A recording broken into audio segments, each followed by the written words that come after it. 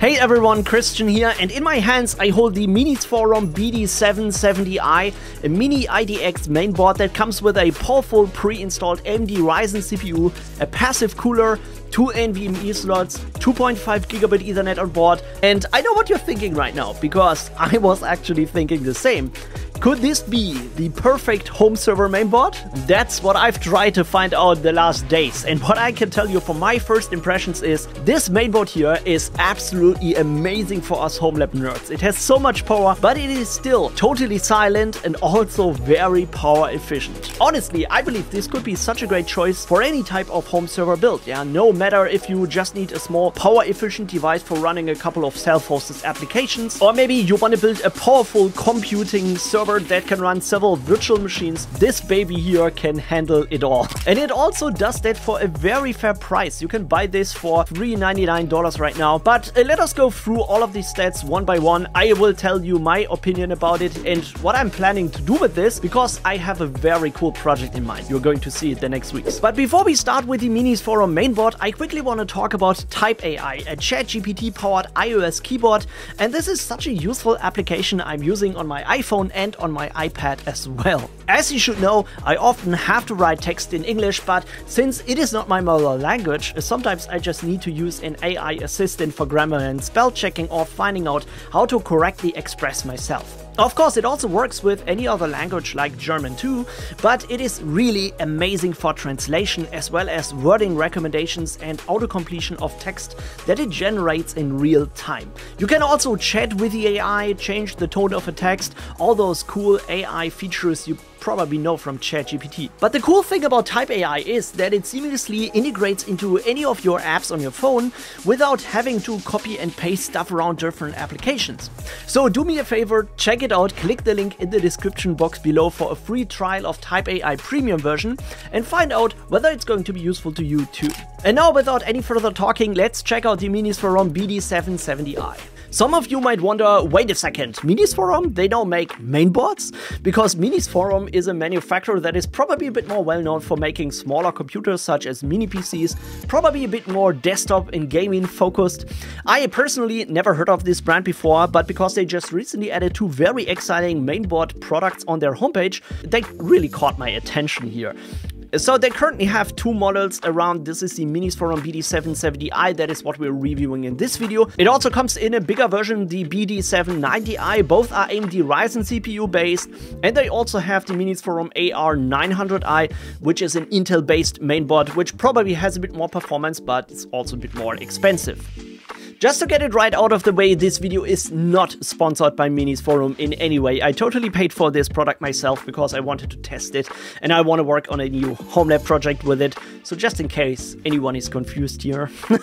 But you can definitely see why this product caught my attention, because if we take a closer look at the stats here, you can see that the BD770i comes with an AMD Ryzen 7 CPU, more specifically the 7745HX, which is actually more a laptop CPU that comes with 8 cores and 16 threads, and the bigger model even features a more powerful CPU, the 7945HX. This is a pretty powerful machine, and because laptop-based CPUs are usually built with a more power efficiency focus in mind, I was really excited to see how well it performs and how much power it consumes, especially when it's on idle, which is very important for us home lab people. But also, apart from the CPU, all the other components and interfaces are also very much high-end. As you can see, it is completely PCI 5.0 ready. It has a full X16 slot to put in a graphics card or any additional PCIe controller card for storage or networking. It has 2 NVMe slots, also both PCI 5. And it even comes with a network interface that has 2.5 gigabit Ethernet on board. It even has a Wi-Fi card built in, so it comes with an external Wi-Fi antennas, also pretty amazing. And also USB 3.2 on board, HDMI, DisplayPort, USB-C, what you would typically expect from a modern mainboard. The entire test setup that I've used consists of the MinisForum mainboard, of course, 2 DDR5 SODIMM memory modules from Crucial, each has 16 GB, so I've got 32 GB in total, a 1 TB NVMe drive for storage, which is the Crucial P3. Actually, I also wanted to test it with a dual 10 GB SFP plus PCIe network card, but yeah, I haven't done that yet. Maybe I'll do that next week. One thing that I just recently bought, especially just for this one project, was this open-air bench frame where you can mount any ITX size mainboard together with a regular PSU, which I've got from Be Quiet, by the way.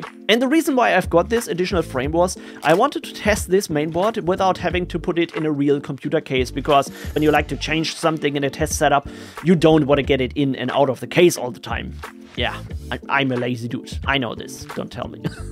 But yeah, this probably was the best decision that I've made, because with this ITX mainboard frame, it is super simple and easy to test and try out new computer components. Of course, you need to assemble it first, but it is very well described in the manual what you have to do. By the way, if you want to have a full list of all the components I've used for this build, or you generally want to find out what else I'm running in my home lab, then check out my kit page. So here you will find everything from the ITX mainboard frame that I'm using for testing this, as well as the MinisForum BD770i, as well as all the other components. And you get direct links to buy it on Amazon or any other shops. So check out my kit page, follow me there, you will find a link in the description down below. But yeah, that's how I've tested this mainboard. As for the operating system, I probably went a completely different route than you would expect, because I've installed the Proxmox ISO on this mainboard, which is a Debian-based Linux distro with the Proxmox virtual environment that I'm using to run all my virtual machines in my home lab. You know this pretty well, I suppose, but one might ask, so why did I even run this instead of a Windows or another Linux distro? Well, the simple reason is because I'm going to install a new Proxmox setup next week, so I'm aiming to reunite this MinisForum server here with my current Proxmox server as a secondary node. And I was hoping that the MinisForum would be a bit more power efficient than my current server, so I could easily just run this here 24/7 while only turning on the secondary node when I really need it. That's the whole reason why I'm doing it in the first place. But of course, there are also some other benefits to this choice, as Proxmox doesn't have a graphical user interface, so hence the performance testing should be pretty much accurate and more realistic to if you really want to use it as a home server. It wouldn't make much sense to test it with another system that is not Linux or has a desktop, right? The only problem I got with this was that I had an issue with the internal Wi-Fi network card of the MinisForum on Proxmox, because Proxmox thought first that the Wi-Fi card would be the primary network adapter, and for some reason it couldn't bring up the interface, as the Wi-Fi adapter was the only member of the virtual bridge interface. So I needed to change this manually in the CLI in the network configuration files of Proxmox. It wasn't a big deal, but yeah, that gave me a bit of a headache once I tried to connect it to my network. But apart from this problem, Proxmox runs incredibly well on this hardware. It is super fast, and I was really excited about the performance testing. Now, the next question though was, how do I do those performance tests? Honestly, I'm not really good at hardware reviews. Yeah, I don't know any of those tools or programs that typical review channels use to measure performance or anything like this, but it turned out it is super simple, even on Linux. First, I've executed the PVE perf command, which is a Proxmox utility to do a very rough performance test. From what I've read, it is not super meaningful what you get out, but it can give you some interesting metrics such as the CPU BOGO MIPS, which is a simple benchmark used in the Linux kernel, or the regular expressions per second, which indicates the performance a little. Now, these stats were surprisingly pretty similar on the MinisForum from what I've seen on my current Proxmox server. So next I wanted to know what are the stats for commonly used performance benchmarking tools such as Geekbench. And since Proxmox is actually just a Debian-based Linux distro, you can very easily install any additional program on the CLI, such as Geekbench as well. And this, for example, here is the Geekbench result of the MinisForum. As you can see, those numbers are very close to what we have seen on their homepage. Since I didn't use Geekbench before, to be honest, I had no idea what those numbers mean. But because they are very much close to what we have seen on the homepage, I was expecting to see those results. So I guess I've done the test right.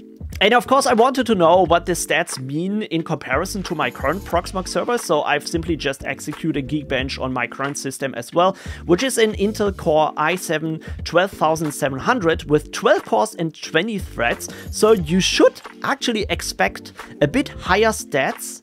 But surprisingly, as you can see, the single core performance is even lower. Though it really didn't make much of a difference here compared to the AMD Ryzen on the MinisForum, and that did surprise me. No, I knew that the Intel i7 wasn't the fastest CPU anyway, but to see it fall behind against an 8-core and 16 threads laptop CPU from AMD, that is indeed pretty impressive. I mean, for the AMD, of course.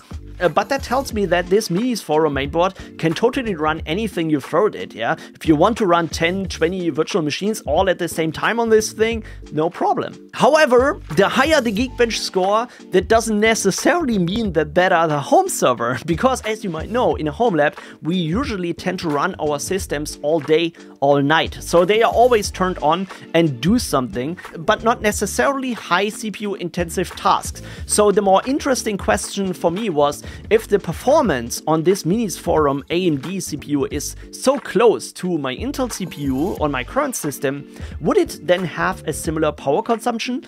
Because my Intel 12700 consumes somewhat around 40 watts on idle, which is not bad, but it can go high over 100 watts when it is really under full load. Would that be the same on the MinisForum with the AMD 7745, a powerful laptop CPU? Since laptop CPUs tend to be a bit more power efficient than regular desktop CPUs, I was super interested in this metric. And I can tell you, I was really surprised to see that the MinisForum, with that exact configuration I've got, consumes around 16 to 17 watts on idle, which is super low. I mean, this is similar to like 3 Raspberry Pis or 3 Zima boards. But of course, this CPU is much faster than any of those smaller machines. I've also done a stress test on all 16 CPU threads with a program on Proxmox called Stress, and when the CPU is under heavy load, so it's really at 100% busy, it first boosts up to 110 watts, but then it goes down to about 85, 86 where it stayed until I turned off the stress test, and then it went immediately back down to the idle power consumption of 16, 17 watts. So as a conclusion, if I really compare this MinisForum that I originally bought just because I wanted to have a smaller, not so power hungry machine, to my current Intel CPU based Proxmox, it is not only much more power efficient, no, it is also equally fast. And that probably should answer your question if this is really the perfect mainboard for a new home server. In my opinion, absolutely, because you get a very powerful mainboard with all the modern interfaces that is completely silent for a very fair price. And there are just a few things that I wish this thing would have. First, additional SATA ports, or maybe a secondary PCIe slot so I could really use this for storage server builds, or just generally increase the storage on the device. However, I've also seen it could be possible if you're not really using the NVMe cooler, you could also add an NVMe to SATA controller port, and then you could, in theory, use the first NVMe slot for an internal drive and the secondary one for connecting additional SATA drives. Of course, I also want to test the 10 gigabit SFP plus network card on this device in the future and what it means in terms of power consumption, but all that I will let you know once I got this thing into my new server case and connected it as an additional node to my new Proxmox cluster. Oh guys, I really can't wait to play around with all of this. I'm super excited about it. But yeah, that's it about the MinisForum. So please tell me, what do you think about this device? Would you want to see future test videos from me like this? Really, I want to know, because I think I'm a terrible reviewer. I'm not that good when it comes to hardware stuff in IT actually. But maybe you find this super valuable, so just let me know and I might do future test videos. And as always, thanks everybody for watching. If you want to support my mission, creating all these free tutorials and tech videos for you, consider joining our community on Patreon. That would be super cool. And yeah, let's catch up next week. Thanks everybody for watching. Bye bye.